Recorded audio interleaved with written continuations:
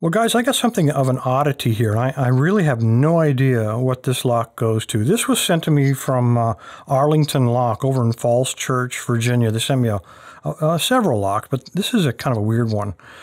I have no idea what this goes to. It's got this weird thing on the front, and it's got this, it appears to be plastic, this little clip thing that goes on the bottom of the keyway. It's probably ornamental. I really don't have a clue, but it's definitely plastic. Fits right there. Kind of got a large face to it. The cylinder obviously is still sealed, but it looks to be long enough for 6 pins. And then a little bit of a booby trap here on the back. There's no clip, so I don't have a key for it, unfortunately. But I got to be careful. If I can get it picked, I've got to remember not to yank it out or put any pressure on it with the tensioner, because it will come right out. And of course, it'll vomit everything out. Just like, I'm so good at, that'd be like my Insta-gutting system. Anyway, let me go ahead and clamp this up. Let's see if we can get this picked. And then I will try to gut it in somewhat, kind of an organized manner. We'll see. All right, I think that's going to be free. If you take a look at the slot, I can probably use a giant screwdriver just to stick it in there. I could probably just stick them in there like that if I wanted to and just tension it. But I'm not going to do that. I'm going to go ahead and use a normal tensioner. Well, it's a lockpicking channel, right? I'm going to take this guy pretty wide. I am going to stick him into the top of the keyway. I don't have to. I could actually turn him around backwards and tension it pretty much like that, but let's do it right. Okay, so that's what we're going to do. We're going to stick him in there. Let's try that. Pick. I'm going to use, I got plenty of keyway to work with. It is a little warded though. We've got some warding here and up at the top. So I'm going to use a 15,000. This is, let's see, what is it? This is the V09 from Multipick. It's the deforced ball, or deforced half diamond. And let's see what we got. I'm going to apply moderate tension and see if I can find a binder. And I can tell right away this thing is like 100 years old. There's all kinds of goop in there. All right, I found a binder, pin 3. Nice click.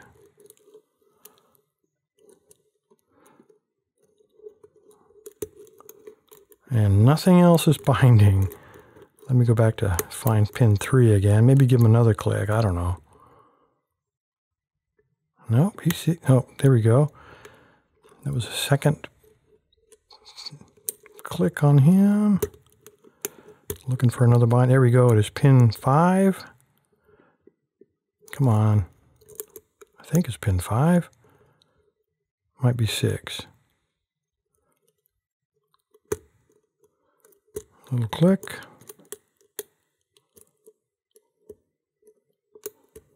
That was 3.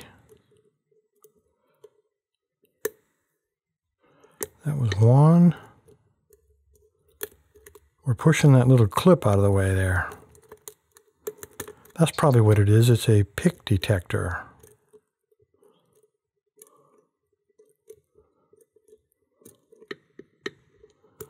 All right, I got to be close because I felt a slight turn on that core, but I'm not getting any feedback from any of the pins.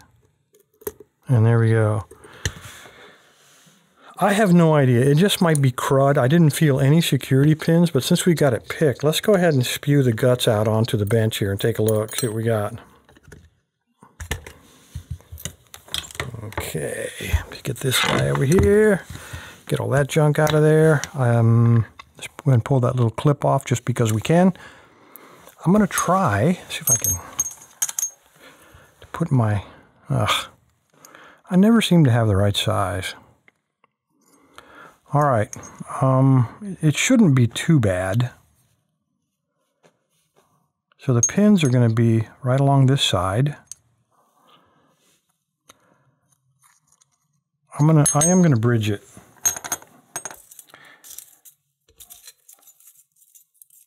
My chances of screwing this up are probably 98%, but why ask for trouble? Wow, that's tight. There's really a tight tolerance in there. It doesn't matter. I'm just going to use him as a bridge, just to hold him like that and see if we can not break anything. There we go. You know, I said this felt like 100 years old, but in here it looks pretty clean, and these pins are color-coded as if they've been pinned with a modern pinning kit. Look at the flange on that. All right, so there are 6 of them, so I was right on the guess. Let's dump these guys out. Let me move this down just a little bit. Nice, it is clean. Look at that. This has been repinned. I'm 98% sure. Nothing weird on the core, no threading, no nothing. And inside, let's see if they repin both sides of it. Yep. And those are brand new springs as well. So that's one. No corrosion at all. Oh, okay. Let's push that back and pull that shim out. There we go.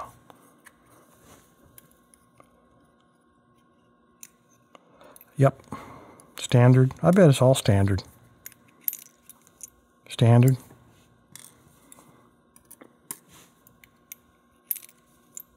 Yep.